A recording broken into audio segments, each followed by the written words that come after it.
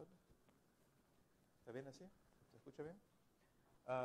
So I'm going to give you kind of a little bit of an overview of a lot of different work that we've done in the lab, and there will be a little bit of overlap with what Virginia already told you about.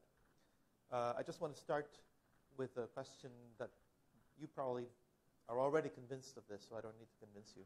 But basically, the reason we study music is because I think of it from a neuroscience point of view, that what we're trying to do is understand the function of the brain, and that music gives us a unique kind of window onto many different cognitive functions, and that by studying it, it reveals something about the brain, but also for the people who are interested in music, it might reveal something about music. That's our hope. This is good.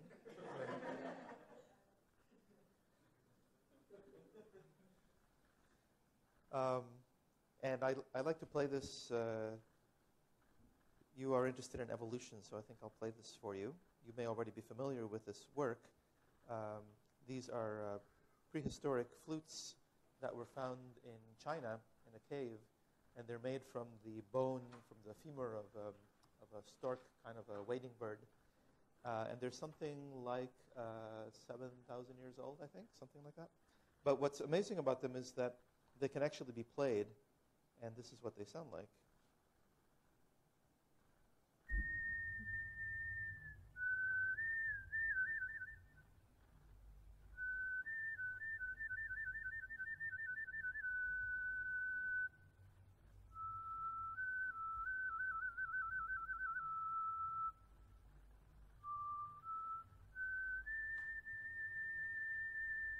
And it's just amazing how good that sounds, right? It's a very beautiful sound. Of course, they found these flutes. They did not find the DVD recording next to it. So we have no idea about the music that was played on it. However, we do have a very good idea from this of the timbre of the instrument, but also of the scale structure, because the scale is given by the distance between the holes. And so we know that they were using a pentatonic scale already 7,000 years ago, which is pretty remarkable. So it also means, of course, that music is a very ancient part of the human species, and there are older flutes than this that can't really be played, but are thought to be perhaps even dating back to Neanderthal times. So now what we try to do in the lab is we try to understand this relationship between how this thing produces these behaviors that we try to measure. This is one of our very good participants in the experiment there. And as I said, what's interesting about music is that it allows us to study all these interesting cognitive abilities, in particular perceptual abilities, which is something I'll talk about quite a lot today. Motor abilities, we've already heard a lot about that from Virginia. Memory, I won't talk about so much. Emotion, I will talk a little bit about later on. But as I said, I think it gives us a very unique opportunity to study these different cognitive abilities outside of the usual kinds of contexts in which they are studied. Because if you look in your psychology textbook, you'll see a chapter for every one of these items. But when you read in there, it's almost all about vision or about language. That's the way people seem to study things like memory or things like emotion. So it's nice to get a different angle on it. That's what we try to do. And we study brain structural and functional properties and try to relate them to these behaviors. And we do this by using both functional MRI, which measures brain activity, anatomical MRI, as Virginia mentioned, and also sometimes we use PET, positron emission tomography, to look at brain chemistry. And finally, this is a two-way street, so that the brain not only produces the behaviors, but also the behaviors influence brain structure and function. So this makes it an interesting kind of loop to go through. So these are the three questions that I'm going to try to address here. I may have to compress it a little bit. So the first question is whether there's any evidence for any kind of specialization for music, in particular if there's specialization for pitch. Then I'll speak very briefly about imagery and then creativity, and then at the end about emotion. For those of you who are not so familiar with the auditory portions of the brain, this is the temporal lobe, and you can think of the auditory regions as being found within the superior portion of the temporal lobe, and they're organized in this sort of concentric manner. And from there, we know that there are different streams of processing, some of which go ventrally and anteriorly, and others of which go dorsally, and that will become important later on in understanding some of the results. So let me start just, again, I'd like to play some musical examples. I want to demonstrate a phenomenon for you, which also gives me an opportunity to play some Bach. This is Glenn Gould playing the aria from the Goldberg Variations.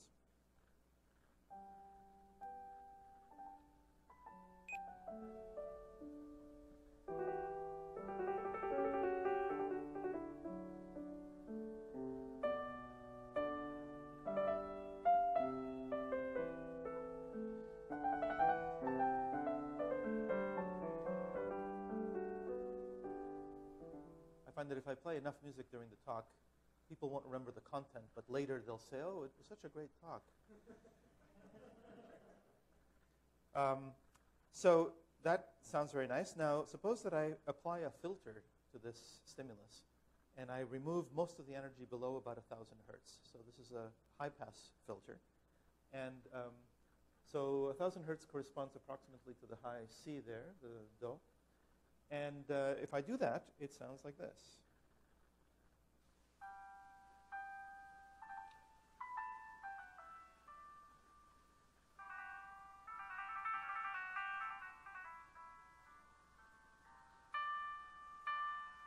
It doesn't sound that different, right? You can still hear the melody perfectly well. So how does that work? Why is it that you can hear the melody? Well, it's because your auditory system is somehow computing the pitch that corresponds to those tones on the basis of the upper harmonics that are present in the piano. So I've removed the frequency, the energy in the frequency band that corresponds to the pitch that you're hearing, but your brain fills it in on the basis of the harmonics. And this is a phenomenon that's been known for...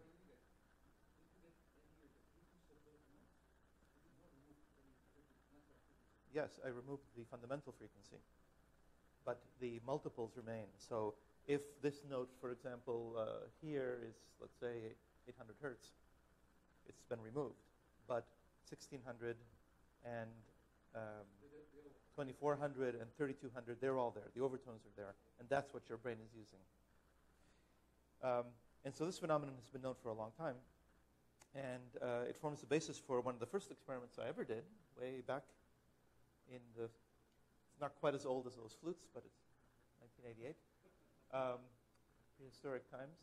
And what we did was we studied patients who had excisions of a portion of the auditory cortex, and I want to just illustrate for you, this structure here is called Heschel's gyrus, and these patients have a lesion extending into the lateral portion. So Heschel's gyrus is like a finger, and it's just the lateral portion that's been removed surgically in these epilepsy patients. And I won't go through the task, but it involved listening to tones that did not have a fundamental frequency. And basically, the finding is that, these patients with this kind of excision had a large number of errors compared to patients that had lesions elsewhere, particularly on the left side. This is only on the right. Patients with lesions on the left side were actually not impaired at all. And even those who had lesions on the right side, but that was more anterior, that did not include that particular region, did not have very poor performance. So this is one of the first pieces of evidence that suggested that there might be some specialization in this portion of auditory cortex. And this was, I won't say it's confirmed exactly, but much more recent evidence that seems to be in line with this comes from Bender and Wang, who recorded neurons in the marmoset monkey brain. And they found these squares here represent neurons that had a very interesting property, which is that they respond in a very invariant fashion, as you see here, they always respond the same way, to stimuli that are very different in frequency content, but that have in common that they all are multiples of the same fundamental. So here you have the one with the fundamental. So this is, let's say, 100, 200, 300 hertz. This is 4, 5, and 600. This is 6, 7, 8, 9, 10, 11, and so forth. So as long as those stimuli correspond to that fundamental, even if it's not present, these neurons respond in exactly the same way. And where they're found is lateral to A1, and A1 is the core area. And so this would be roughly corresponding to the human, to where the human lesions are. So these lesions here are on the more lateral portion, and this is more lateral than the core area there. So there's a reasonable correspondence here. So this again suggests that there's some kind of specialization. And just to give you another example that converges onto the same sort of finding, this is again from work that Krista Hyde did in our lab. And this is using functional MRI. And what we do here is a very simple experiment. We have this pattern of tones that goes up and down. And we vary the size of the pitch change. So this would be a large pitch change, for example.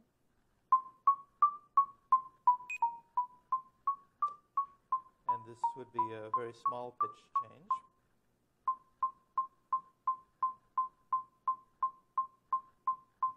If you can't hear that, come tell me after the talk. We'll put you in the scanner. So what we did in this experiment was we simply, like I said, we varied the size of that pitch change, and we looked everywhere in the brain for voxels whose activity, bold signal, correlated with the amount of change. So we're looking everywhere, and what we find is one spot that shows a very strong relationship to this change of pitch, and that region is located in a similar location. It's not quite exactly the same, but it's on the right side, and it's lateral and slightly posterior to the primary auditory cortex. So it seems to be converging with the lesion evidence and with the neurophysiological evidence that there's some kind of specialization going on here. So we think that, yes, there are areas that are specialized for pitch, and because we have that evidence, we can now ask the question, how are they related to training? And so for this, we use a technique which Virginia already mentioned, which is this voxel-based morphometry technique, where we're looking at gray matter concentration. And this was work done by Patrick Bermudez. And what he did was very simple. We took a large group of musically trained people, a large group of people without musical training. We scanned them all, and then we just compared their scans. That's it, very simple. And then we look at every voxel, we look everywhere in the brain, and we look for the places where there's a maximum difference in the concentration of gray matter. And where the maximum difference is exactly where, in those previous studies, well, not exactly, but close enough, in those previous studies, we had seen evidence for specialization of pitch. So we think this is, again, nice convergence, that the area which seems to respond to pitch is also the area which is most highly distinguishing the musically trained people from the musically untrained people. Now, this specific finding raises two questions. First of all, is there any predictability in relation to behavior? And because we're psychologists, we're always trying to understand something about behavior. And the second question is whether those differences that we've seen, this difference is a consequence of training, which is one possibility, or might there be a pre-existing difference? In other words, might that difference already be antecedent to training? And that's a more difficult question to answer. So to address this question of the behavioral relevance, we designed a behavioral task which we thought would be relevant for the analysis and processing of pitch. This was Nick Foster who developed this. And the way it works is you hear a target melody, and then it will be followed by another melody which is transposed, so it's in a different key. It's moved up. And your job is to say, is the target melody and the comparison melody, are they really the same melody, or is there an alteration? Is there one note that's wrong? So if I play this target, play this transposed version.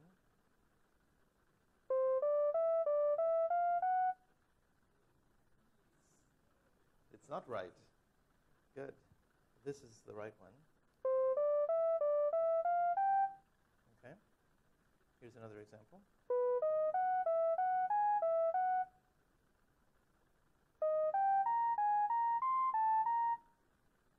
That's right. There is a wrong note in there, so you're pretty good at this, but not everyone is so good at it. In fact, if we take an unselected population, if we go out on the campus here and take 100 students, you will find people who are performing at 99% correct and people who are performing at 50% correct, and everything in between. So this was great because we designed it to be this way because we wanted a large amount of variance to see whether we, in fact, could explain that variance based on the brain imaging. So we gave this test to 60 or 70 people, and then we used the score, which ranges from 50 to 100. We use that score as a regressor on the brain imaging anatomical data. And what you see is actually this is the same data that Virginia already showed you, slightly different format. So again, we look everywhere in the brain, and we look for the voxels whose gray matter concentration is predictive of behavior. And this is the relationship between gray matter and behavioral task performance. Each of these dots is one person, and you can see that there's a reasonable correlation here, and that correlation is expressed most highly in that one spot, which is very similar to the spot that I showed you earlier. This is the region which differentiates musically trained from musically untrained people, and a very similar region permits me to make some prediction with respect to behavior on a musically relevant task. I'm going to skip this in the interest of time. So is this effect the consequence of training, is the obvious question. We don't really know the answer, but here's one piece of information. So I already showed you this a moment ago. Within this sample of people, some of them had a lot of training, and some of them did not have so much musical training. And so we thought, well, could that account for it? In other words, is the amount of training what's driving this effect? So we computed the amount of training they had had, and then we simply removed it from the equation. We just factored it out using a simple linear model. And what happens is that you still get the same effect when you look at behavior. Sorry, behavior is over here. So now we're looking at essentially the residuals. Behavioral performance after factoring out musical training. And that score is still predicted in the same region. It's a lot weaker than it was, which means that training does account for part of this variance, but it doesn't account for all of the variance. Even after I take training into account, I can still explain some of the variance on the basis of brain structure in relation to behavior. So that suggests that maybe there might be pre-existing differences that the training might interact with, but it's not entirely training driven. Now, the second topic here is about imagery for music, and it sort of follows from this because the idea of identifying specializations in the brain helps us really to interpret a lot of other data that might otherwise be difficult to interpret. So imagery is something that we've been working on for a while with my colleague Andrea Halpern, and we might define it as the ability to evoke music when it's not present. And maybe the best example ever in history is Beethoven, because of course you know that he was very deaf by the end of his life. He was so deaf that when people came to speak to him, he couldn't hear them at all, and so they had to write down their questions, and he would read them, and then he would write his answers. And you can still see these conversation books, they're called. They're in the museum in Bonn, the Beethoven Museum. This shows how deaf he was. He absolutely couldn't even hear someone, shouting in his ear. And yet he could compose amazing music. So he must have had a very, very strong internal representation of musical sound. So how do we test this behaviorally? Well, there are various different tricks that we've used. one of them that we developed a few years ago, I won't go into the details, but we asked people to listen to different instrument sounds, like saxophone, trumpet, bassoon, clarinet, and we made them, we asked them to make judgments about how different they sounded. And from those judgments, we developed a multidimensional scaling solution, which tells you the distances on this graph represent the perceptual distances between those items. And the only reason we did that was so that we can compare perceiving the sound to just imagining the sound. So here we play a tenor sax and a violin, and we ask for a judgment. And here we simply tell the person, imagine a tenor sax. Now imagine a violin sound. How different are they? And when we do that, we get very similar solutions, not identical, but reasonably similar. So this one was a little bit different here. And so that is one way to demonstrate that there is a psychological reality to this imagery. It's not just that people say that they have imagery. They have information in their imagery, which we can probe with this sort of technique. So we did this while people were being scanned in the fMRI scanner. And this is what happens when you are perceiving the sounds. Of course, the auditory cortex is strongly active, stronger on the right than on the left. Here's what's happening when you imagine the sounds. So again, we see some auditory cortex, as well as frontal regions. And the conjunction just represents the overlap of these two. So these are voxels that are in common between these two conditions. And this demonstrates that areas of the auditory cortex which are driven by real sound, that actually goes in your ear, are also active when there is no sound, and you're just imagining what's going on.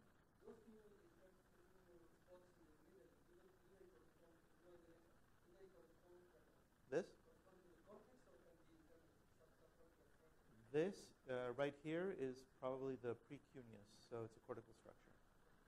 Yeah, and I'm not sure about that, but the frontal regions are something we've seen in subsequent studies, specifically during imagery, because with imagery, unlike perception, there's a retrieval component. So in other words, if I ask you, imagine the sound of a violin, well, that information is somehow stored in memory, and you have to retrieve it. So the frontal, we think, is that. This precuneus, I don't know, it's part of the default network, so it could be something to do with internal processing, but one thing I learned a long time ago is not to attempt to interpret every single little lump that you see, because it becomes very difficult. This is the same data just shown on a 3D rendering, and you notice, by the way, that here it's a little more, it's considerably more posterior, but this is sort of the same area that we've seen before, that pitch-sensitive area. And this area for imagery is located slightly more posterior, and you can see that here. It's a little bit more posterior. So that's interesting. That shows that, or we think that the recruitment of this area of the brain is relevant for imagining sounds. And imagining something that isn't there, we think is maybe the first step in creativity, right? Because if you're going to create something new, well, you have to imagine it, right? However, to be truly creative, you can't just imagine something that you've previously experienced. You have to be able to make something new out of it. And so we thought, how do we get at that? How do we explore that question?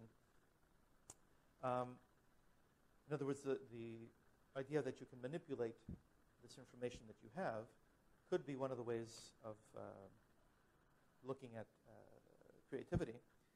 And so we came up with this task where you have to manipulate something that you know, in this case a familiar tune, by moving it around in time, so going from front to back. So here's a tune that you know, probably even in Spain, this is very well known.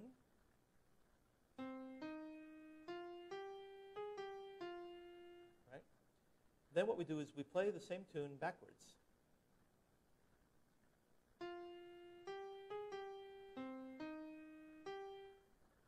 Except that there was one note that was wrong. I hope you noticed. This is the correct note, the correct reversal.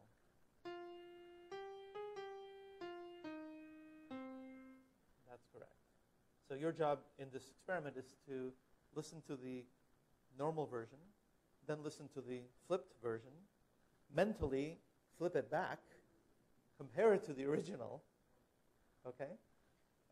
And we actually found people who could do this, so I don't have the data here, but I should say we selected people who could do this. We had to find a few. These were all musicians, by the way. And we scanned them so this is the scan procedure. By the way, we always use this sparse sampling approach so that we can present our auditory stimuli in the silent period between scans.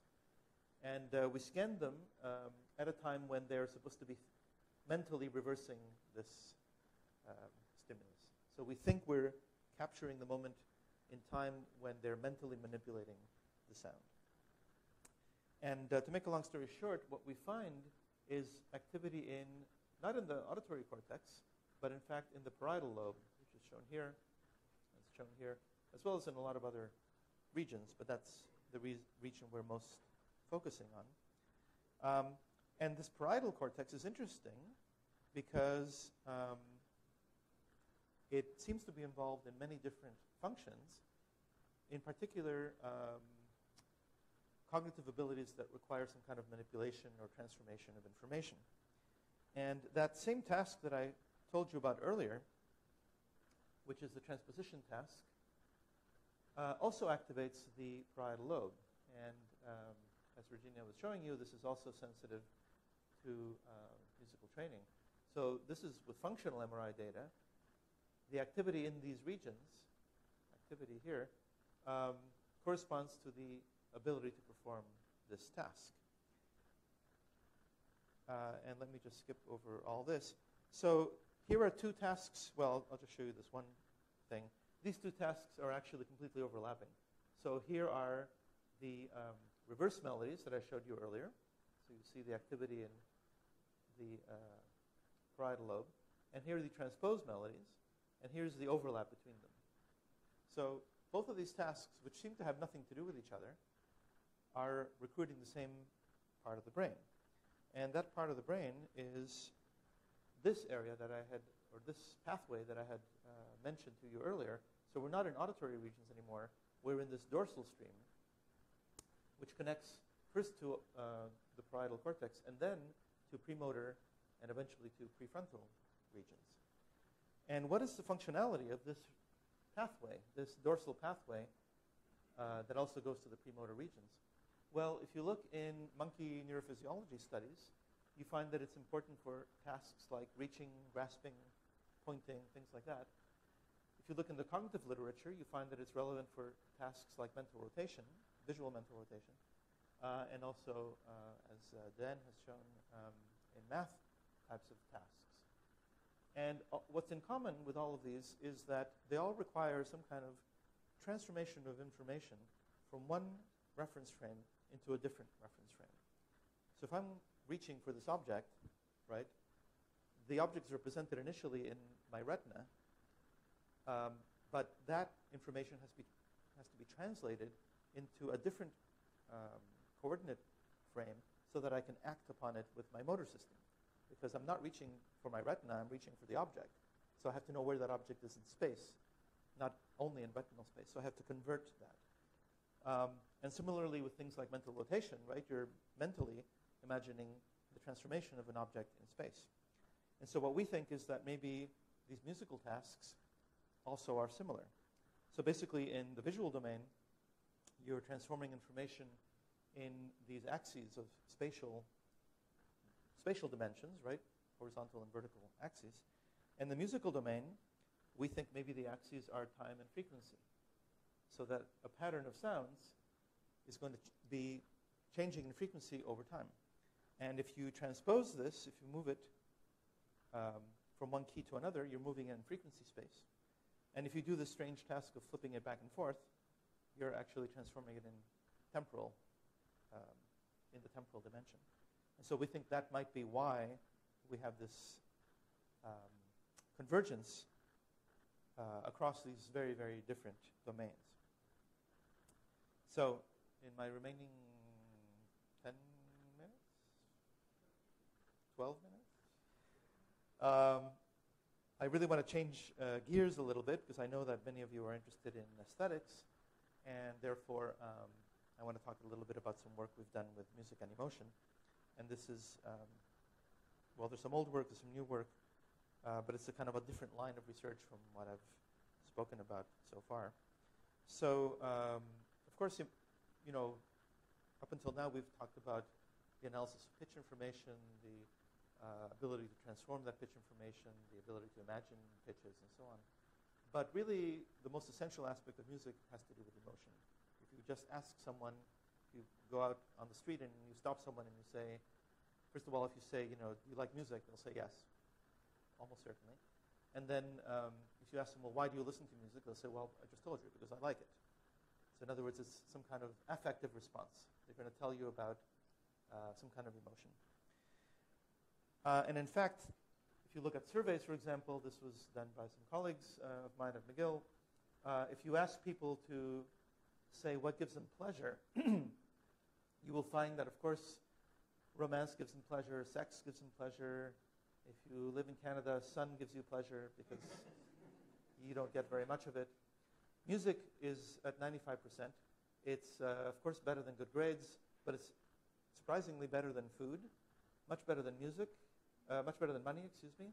For the sports people in the audience, I'm sorry. And for the artists, I'm even sorrier because music beats art by a large percentage. So, you know, there are many aspects of music and emotion. We've focused on the pleasure aspect. But you can also use music to evoke displeasure or to evoke boredom or many other emotions. Now, what are things that are pleasure? What is pleasure all about? There are many things that are pleasurable. Some of them are shown here. I don't think you can do all of these in one day, but maybe in Ibiza you could possibly do this. What they have in common is that, in terms of their neural basis, is that they all involve the activity in this circuitry that's known as the mesolimbic region, and in particular, they involve the dopaminergic circuitry in that part of the brain. So this involves portions of the basal ganglia here. Now, what these stimuli have in common is that they're either necessary for survival, like food or sex, survival on an individual basis or survival at a species level, or else they are drugs that we know activate this dopaminergic system. In fact, that's why things like cocaine or barbiturates are extremely dangerous, is because they have a direct influence on the dopaminergic system, giving people this very strong pleasurable rush, and then it's very difficult to control. So these are, this is, let's say, the common denominator of all of these pleasurable stimuli. So we wondered, is it possible that music might also activate the same system? So to ask that question, we need to have a way of measuring musical pleasure. We can't just play music and say, you know, is it pleasurable? And what we came up with, this is work originally done by Anne Blood in my lab, we came up with the idea of studying the musical chills. So these are escalofríos musicales, which is fairly common. Most people have them, not everybody, but it's a very common thing. And they're very useful to us as a way of studying musical pleasure because they are very specific, usually to a particular musical passage for any given person. So that means we know when it's going to happen, and therefore we can capture it in the lab. That's really important. It's also useful to use because there are physiological changes, which I'll show you in a moment, and that means that we can validate the experience that the person is having on an objective basis. So, you know, in psychology, we always try to look at subjective phenomena using objective measures, right? And so we don't just rely on what the person tells us, we also look at something that we can measure. And I want to play you some music that people brought in. So the way we do this is, you know, in every other experiment, we play these really boring, stupid stimuli that you've heard before. they don't usually give people pleasure. For this experiment, we asked people to bring in the music that they found strongly pleasurable, that gave them chills, that it was so wonderful for them that they had chills. So that means that we have to use different stimuli for different people. And the variety of stimuli is quite remarkable. That's what I want to illustrate for you. So this is one stimulus.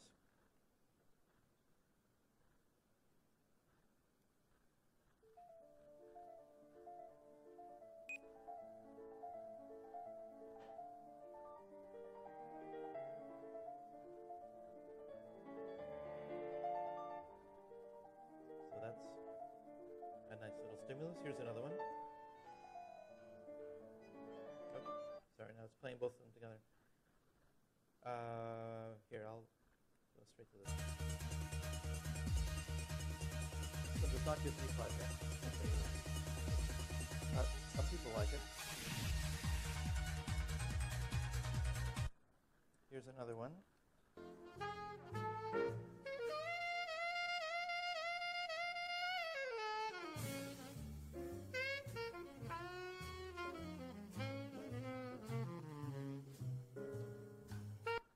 Different strokes for different folks.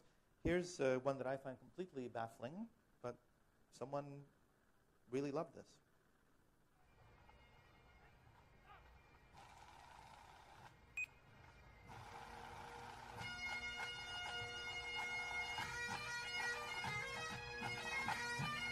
Is there anybody from Scotland here?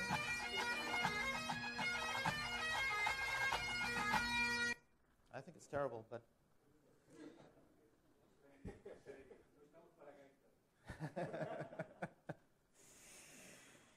pero la gaita se usa en Galicia, ¿no?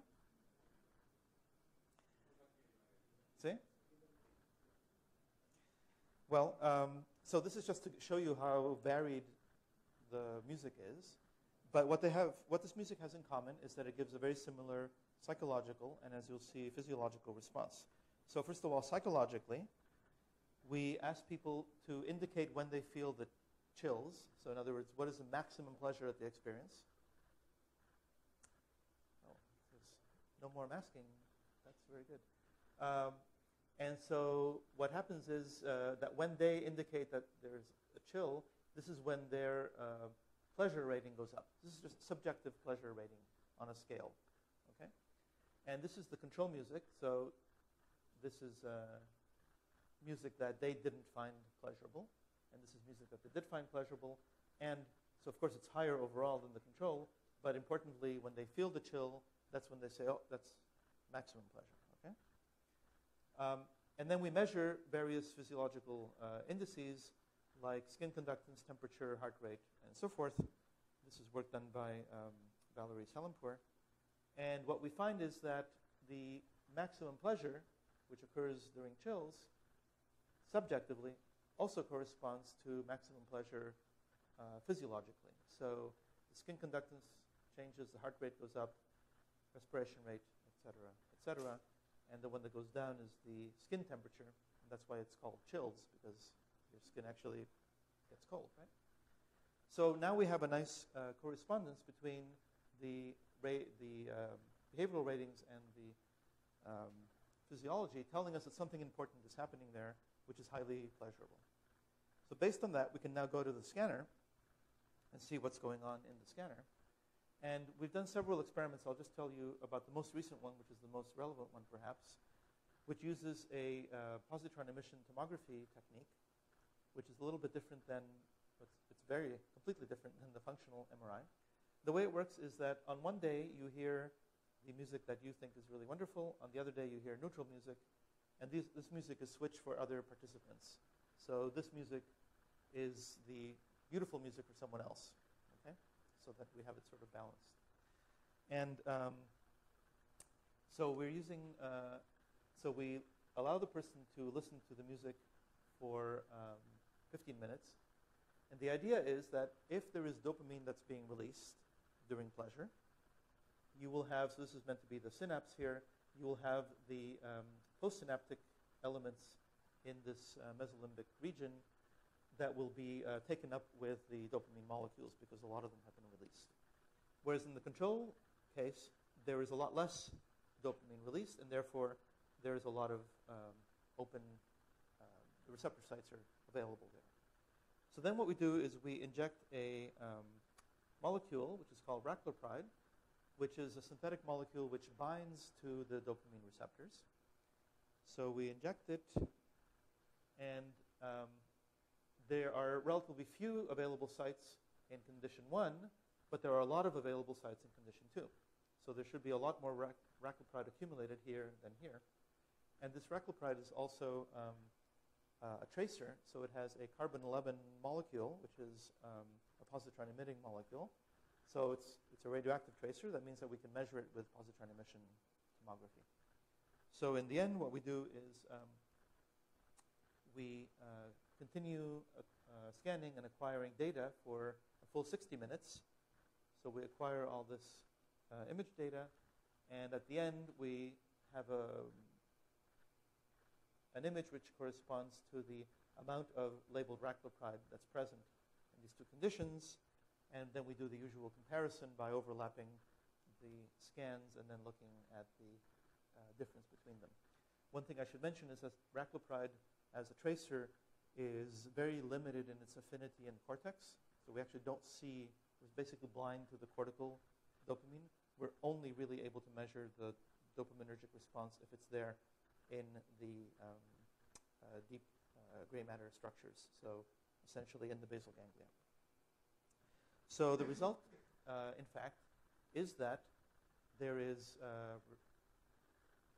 evidence for dopaminergic response to pleasurable music in these areas of the so-called striatum, which is the caudate, putamen, and nucleus accumbens. But we noticed something interesting. So that in itself is good, because that supports the idea that this mesolimbic region that I spoke about earlier, the one that responds to drugs and food and so on, is also relevant for music. But we noticed that there were two subregions, one in the dorsal striatum, which is the anterior portion of the caudate, and another one in the ventral striatum, which is the medial portion of the putamen, and in particular includes the nucleus accumbens. And why is that interesting or relevant? Well, there's a lot of literature that distinguishes functionally the dorsal from the ventral portions of the striatum. And because of that literature, which we can discuss later if you wish, we thought that the difference between these two regions might have to do with the time at which the response is occurring. So to look at that, we went back to fMRI, because the PET technique, as you can see here, the PET technique has very poor temporal resolution. We're looking, this image corresponds to the summed activity that was occurring over 60 minutes. So we don't know what's happening when. But what we did was we scanned the same participants who had been in the PET experiment with fMRI, listening to the same music. And with fMRI, we can distinguish different moments of time. And so we distinguish between when the chills was occurring, when that peak was happening, versus the time period prior to that peak experience. And what we saw was that this, in fact, associated the two subregions. So these are regions that are known to respond dopaminergically because of this finding. So we're only looking at those voxels that are already established to be dopaminergic. So we can join it with the fMRI data, and now we're looking at the bold signal in dopaminergic areas, and we see that the dorsal striatum is active during anticipation, whereas the ventral striatum is active during the peak pleasure. And if you look at the time course here, that's what it shows you. So this line corresponds to the peak pleasure. This is when the chills start. For 15 seconds or so prior to that, we see the activity in the caudate, which is the dorsal striatum, and then it goes down. And then in the nucleus accumbens, the activity is lower during that anticipatory period, but then it shoots up during the experience. And this is quite interesting because it fits with a lot of evidence from neurophysiological models of so-called reward expectancy. So this dorsal striatum system is supposed to be important for signaling that reward is coming. Whereas the ventral system is supposed to be signaling that reward is there, that you're experiencing this rewarding event. And if you look at the connectivity of these systems, they're also interesting because the dorsal striatum is more linked to premotor regions and frontal cortex, so areas that are involved in making anticipatory movements, essentially. So doing something in order to get the reward because you're anticipating that it's coming. Whereas the ventral system is really linked to mostly limbic regions, amygdala and ventromedial frontal cortex, for example. So that's more involved with a purely emotional response. So one way we're thinking about this is that music, one reason why music is so powerful in its emotional, in its ability to elicit emotions is because in a way it's grabbing onto a very ancient evolutionary system which is there for a totally different reason. It's there in order for you to interact with your environment in a way to obtain rewarding experiences. And music is a kind of simulation of that, if you will. That as you're listening to music, you're constantly anticipating what's happening. You hear one set of sounds, they lead you to make predictions about what's coming later. And then those predictions are either correct or not, and that leads to other predictions. As music unfolds, you're constantly playing with this expectation and reward. And what's really fascinating to me is that if you look at the music theory literature, people have talked about this for 100 years.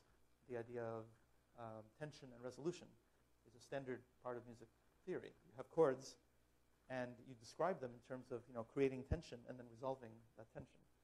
And so that seems to map onto this anatomical distinction rather nicely. So just to conclude, the three major sort of points that I talked about, I think the brain is hardwired for music. I think there are specializations, certainly for pitch, probably for many other features as well. We've really focused a lot on pitch. And these same regions, which are specialized, are probably changed anatomically by experience. And we saw that from Virginia's studies as well, that there's very good evidence for that. But at the same time, music is actually influenced by the brain anatomy. So it goes back and forth.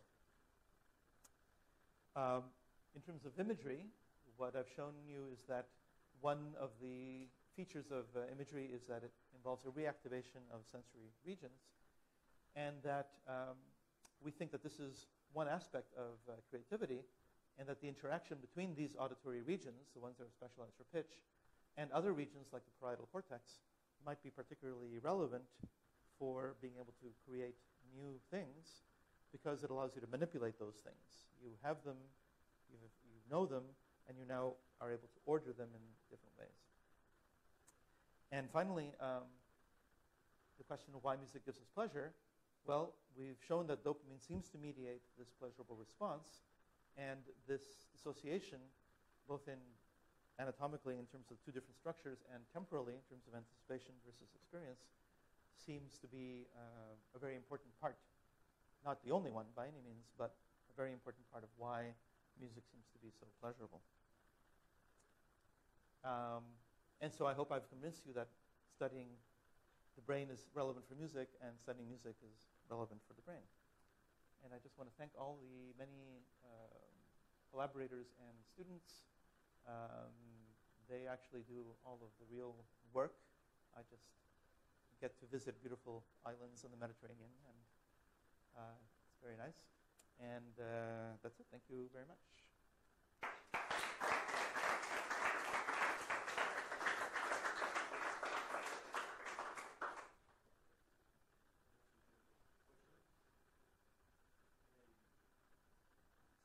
Yes, please. Uh-huh. Have you tried the last approach with imagining cues? Yeah, that is a really interesting question. It's very, in my experience, actually, but also paradoxical because the anticipation part shouldn't be there. Well, maybe it would be.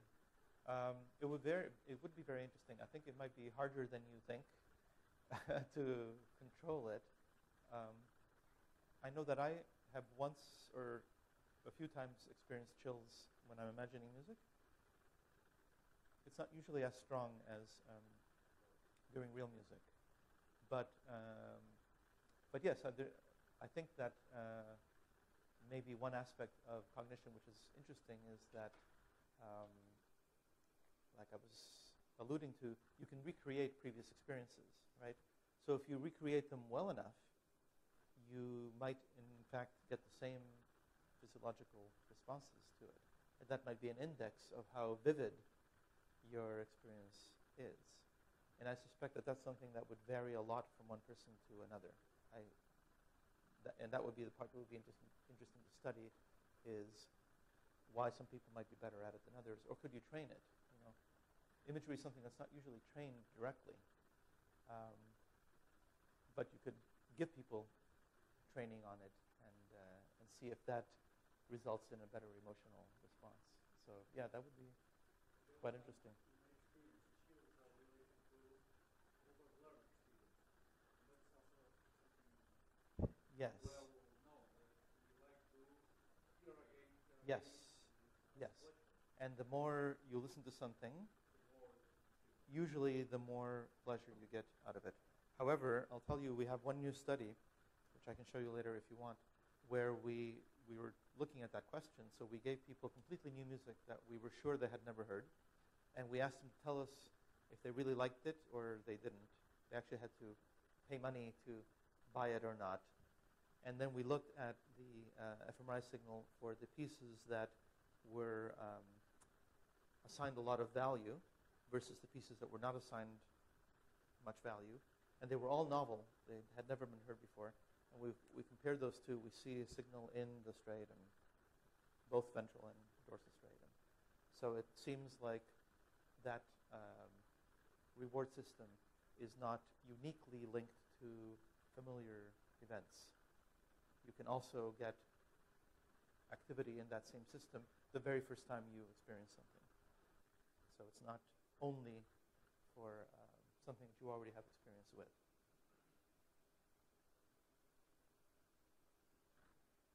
when you speak about the special question, Imagery, yeah. you talk about the possible way between temporal and cerebral. You reminded me the hypothesis I can remember who made it, but they said certain relation from the visual system Yes. between the way of where and the way of what. The what and where. What and where. Yes. Exactly. Yes. Your studies support in some of the results this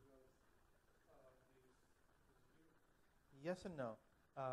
So there's this very important distinction between the dorsal pathway and the ventral pathway that was originally made by Ungerleider and Mishkin in the visual system.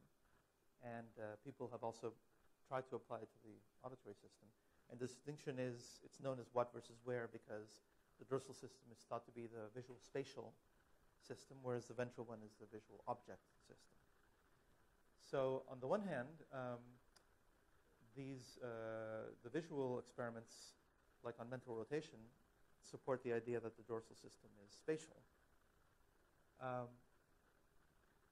What we're seeing on these tasks, I don't think can be characterized as spatial qua spatial, because you're not operating in space. You're not grabbing something. It's not in three-dimensional, it's not in real space. But it might be in some kind of a cognitive space. And so that diagram I showed of frequency versus time, if you want to call that a space in a very abstract sense, that's fine. And another way to think about it, or the way I like to think about it, and I hate to even suggest evolutionary scenarios in general, but especially not with an audience with people who are interested in evolution. But if I can just speculate, I like the idea that the system may have developed to solve a visuomotor problem. In other words, the ability to grasp an object is so fundamental that I could see that there might be selective advantage to developing a system that allows you to do that. But once you have that system in place, you could also think of a kind of an exaptation that takes the computations that are going on in that system, which have to do these transformations from one reference frame to another. You could take that same mechanism and operate on a completely different input. So in our case, on the musical input. So in other words, they may be related at that level. I'm not sure if I'm expressing myself clearly, but the idea would be that this function of transforming from one reference frame to another could be a very general function that could be applied in many different domains, and it does apply to the musical domain. And there are some people who talk about it in the language domain as well, so things like generative phonology or stuff like that. Well, it's the dorsal motor theory as opposed to the ventral motor theory. Yeah.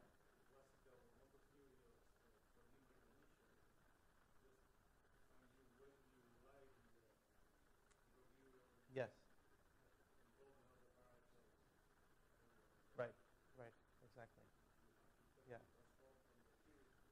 Yeah. Yeah. Yeah. Carrying on a little bit on what we were saying about a system evolving for one end and some other stimuli or processing and cycling.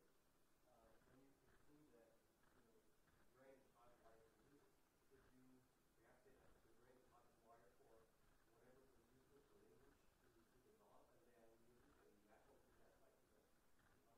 Sure. Pitch processing, sequencing, processing. I think that's a very reasonable way to look at it. When I say that it's specialized for music, I don't mean to imply that there was necessarily selective advantage for music. There was probably selective advantage for many other components. So like pitch, for example, it's found in the marmoset monkey, which doesn't have any music, right?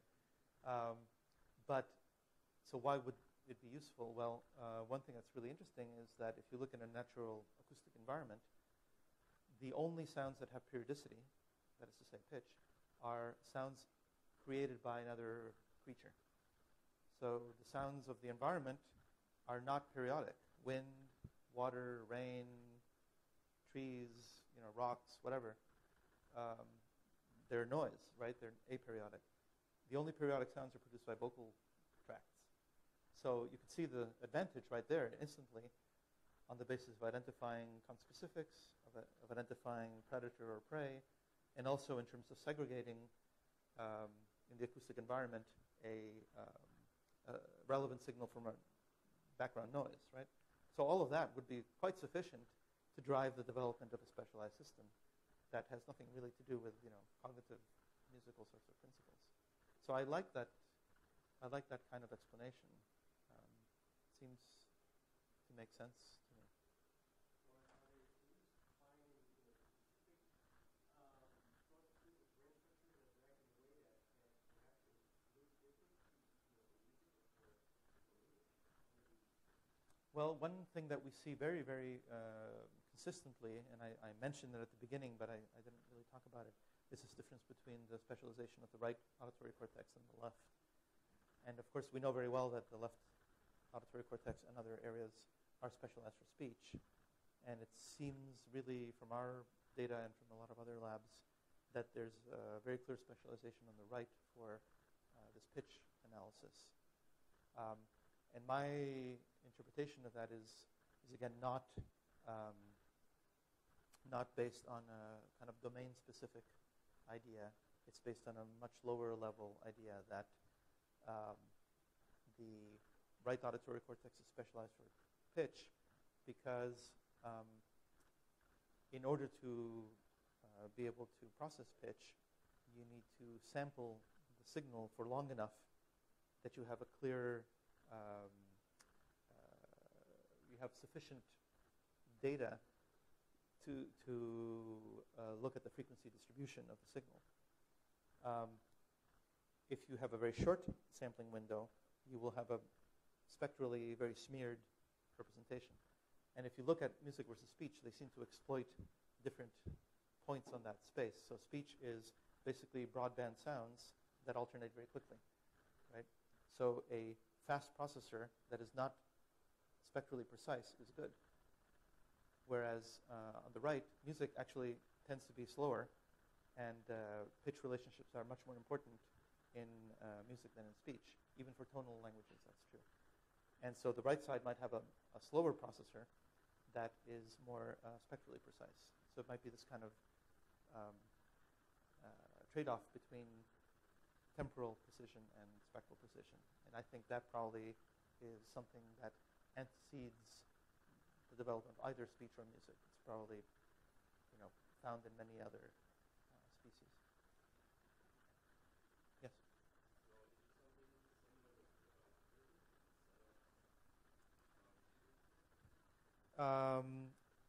What we've done with rhythm is more along the lines of what Virginia was talking about. So we've looked at, I should say, I guess we were sort of, or I was sort of forced to find out something about the motor system, because whenever we started to look at rhythm, we started to find a very strong interaction with the motor system. And Virginia was mentioning earlier these studies that were done by Joyce Chen, who's a student that worked with us. And among the basic findings that she was looking at was the idea that whenever you have to basically represent a temporal sequence that has some kind of metrical structure, you always involve the motor system. So she did one experiment, for example, where people were not moving at all. They were just listening to temporally ordered sounds, actually the same ones, the same stimuli that you played. And we found activity in the premotor cortex, which was present stronger and stronger as the stimuli were more metrically organized. The left-right differences we didn't see in those experiments. They were pretty bilateral, right? They're bilateral, but if you can think back to my Right. an object which has been forgotten by most. But there's a lot of various argument in the literature on rhythm, and Joyce's studies, if anything, were bilateral, but tended to be a little bit more right-sided for the rhythm. And then one of the studies in my thesis actually looked at rhythm perception, and we got a right-sided PET. So the patients with a good PET vision on the right side and one compared at rhythm inhibition.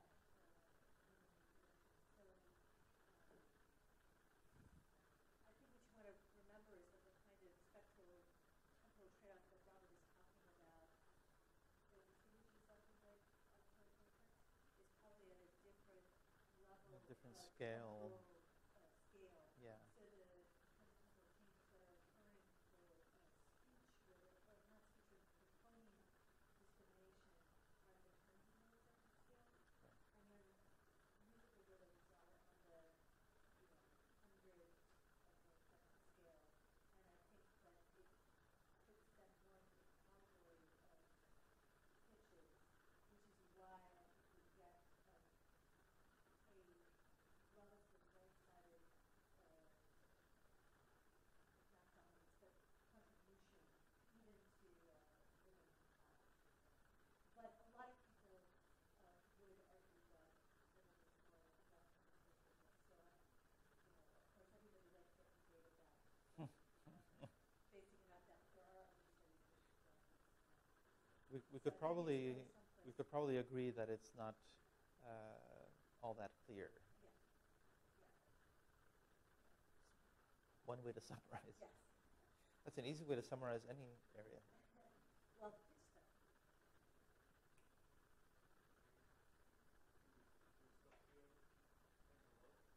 Thank you.